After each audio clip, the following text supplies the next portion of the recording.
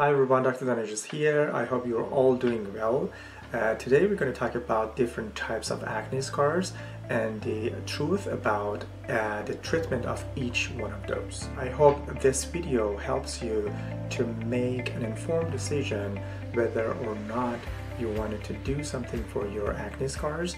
I'm also very excited to show you some of my before and after pictures which have been collected within the last 25 years of my practice. These videos are all made out of love and the duty of spreading the word. I believe people should make an informed decision about their health and well-being. That's why I'm producing these videos for you, and I'm trying to do my part. So if you find these videos helpful and you like these videos, please like, share, and subscribe to spread the word and to stay healthy and informed. So before I start my discussion about the acne scars, I just wanted to emphasize that in medicine, prevention is always better than treatment. So I wanted to ask all of you that have some sort of breakouts or even light acnes, like acne vulgaris up to even worst one, which is nodular cystic acne, to get it cleared as soon as possible.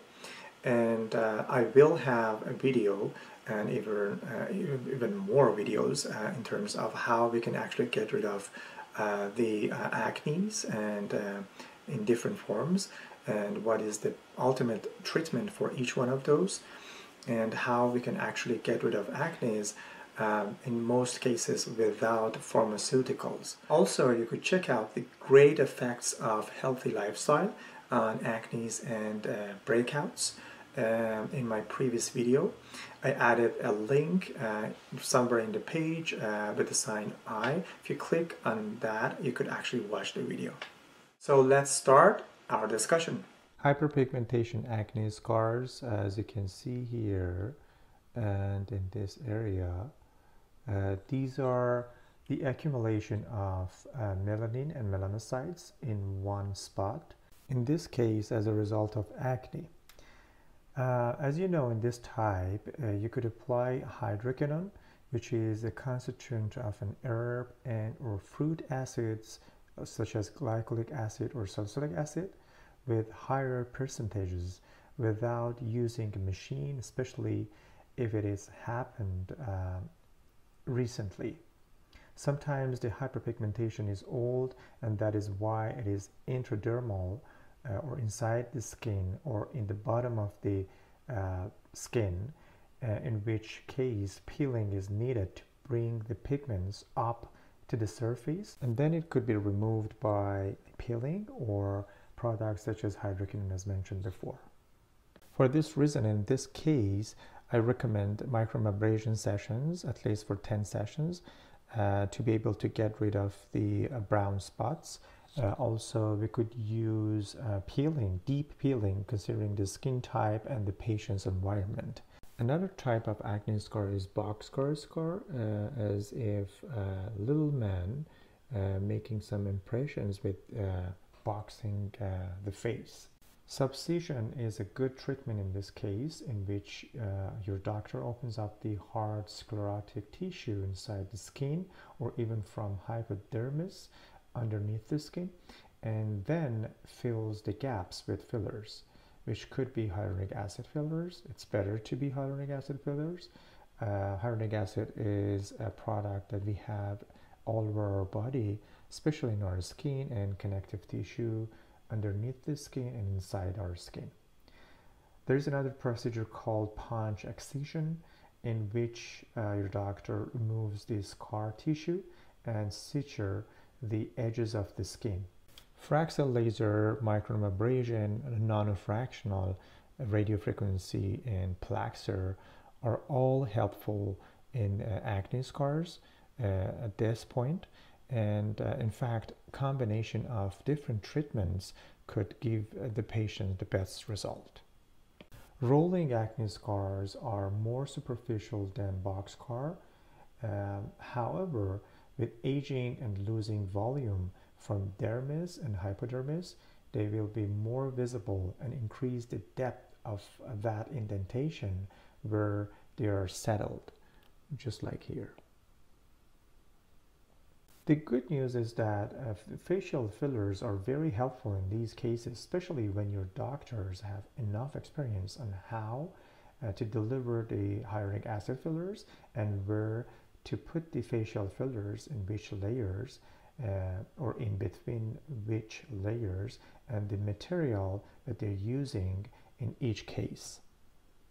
Just like box scar acne scars, in this case, fractional laser, microdermabrasion, and other forms of peeling, or a combination of all, is effective.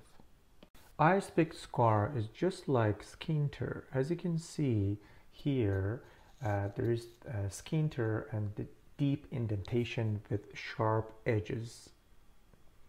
So it could be made by cystic acne or nodular cystic acne. Chemical peel could be done. However, this should be done by your doctor for sure. Punch biopsy, as mentioned before, could be helpful. Also, fractional laser, microneedling, and non-fractional radiofrequency or thermage could be helpful as well. But the effects and the results are minimal because, as mentioned before, there are sharp edges here that is not going away with any procedure. In one case, one of my patients went under the surgery where they remove the whole skin, the surface layers of the skin, hoping that is actually regenerating itself, but it ended up having the same number of acne scars. Unfortunately, it's very hard to treat. Keloid is a growth on the skin as a result of hyperproliferation of fibrotic tissue. So the fibrotic tissue, or the fibroblasts, that are magical cells, in this case, the hyperactivity of these fibroblasts could make this kind of hypertrophic scar, and the treatment is almost not possible. Even if you remove the hypertrophic scar or keloid, it will return to the same size or just a bit smaller. Sometimes surgery makes them even worse. Here is one of my patients, and in this patient you can see all sorts of acnes, from acne vulgaris, which is this one, up to nodular cystic acne, which is this one, and then you can see even hyperpigmentations in these areas, and also this one. So only with the help of diet and lifestyle change and some local treatments such as microdermabrasion and day and night creams, we can get the results that you can see in the after picture. And also we need to understand, when we apply the microdermabrasion probe, we shouldn't apply it on the active acne such as this one, or the nodular cystic acne, which is this one. So it's better to apply the microdermabrasion on the areas that is already hyperpigmented, or on the acne that is already getting better. Also to peel off the skin to be able to remove the brown spots and the scars, the hyperpigmentation scar and indented scars, or even hypertrophic scars. Here is another one of my patients. If you take a look at the scars from the acne, you could find almost all sorts of acne scars except the hypertrophic scar. This one is ice-picked. The other one is the box scar.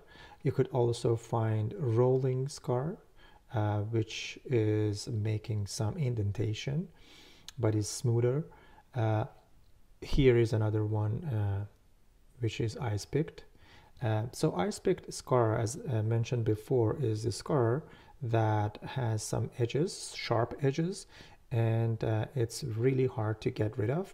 So that's why in after picture you could see the same ice-pick scar here, still there, and it's not gotten better, but all other form of acne scars have gotten better.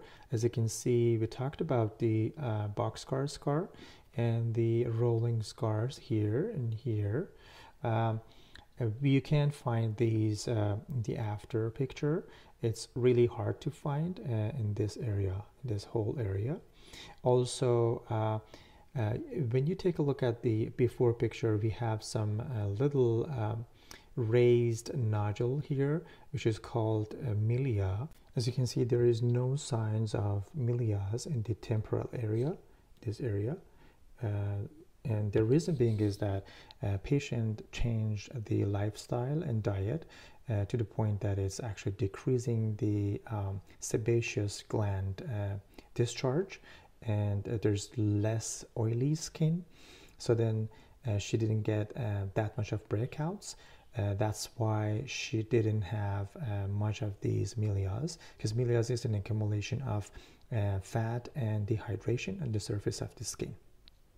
In general, healthier skin and more good-looking face. So I'm really proud of my patients because they not only changed the diet and lifestyle, but they also religiously coming for their sessions, which was microdermabrasions in both cases, 10 sessions once in a week or once every other week could really help to resurface the skin. It's actually started session 5 to 7 to see some results, to see that the depth of each acne scar are getting filled out and getting better and resurfaced.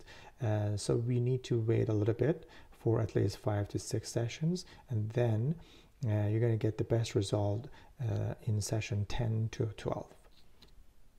Thanks for watching this video. I hope you enjoyed it, and I hope to see you in my next videos.